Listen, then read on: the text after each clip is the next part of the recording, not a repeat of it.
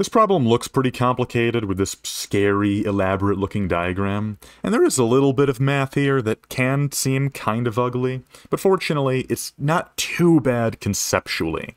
Really, the important thing to understand about this problem, right off the bat, is that the pressures at point A and B are equal. Remember that pressure is dependent on vertical depth in a fluid. So since we have the same fluid, water, connecting points A and B, and since points A and B are at the same height, the same depth, that means that the pressure is the same. If the pressures weren't the same, then the fluid would flow throughout the tube until they were the same. And the problem just tells us that it's at equilibrium now. So we can assume that the pressure at point A is equal to the pressure at point B. So what we can do in this problem is write out more elaborate expressions for P sub A and P sub B, and then go from there to find the density of the oil. So first off, let's start with P sub A. So the pressure at point A, first there's going to be the atmospheric pressure, P naught. Then there's going to be the gauge pressure, which is the pressure from that column of oil just above where point P is. And so remember that gauge pressure is equal to density multiplied by the gravitational acceleration multiplied by the depth.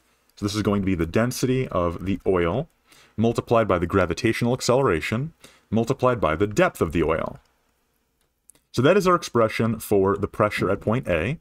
Now let's do the same thing for the pressure at point P. So there's the atmospheric pressure plus the gauge pressure from the height of that column of water. So it's the density of water multiplied by the gravitational acceleration, once again, then multiplied by the depth of that water that is above point P. So this is our equation, and there are a few things we can do to simplify it. Since both sides of the equation have P naught, the atmospheric pressure, we can cancel those out. Then both sides of the equation have G, the gravitational acceleration, so those can cancel out, since it's the only term left after we get rid of the atmospheric pressures.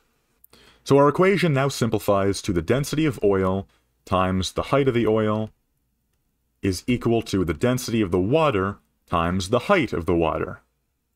And since the density of oil is what we're trying to find, we'll algebraically solve that by dividing both sides of the equation by the height of the oil. So rho sub W times H sub W divided by H sub oil.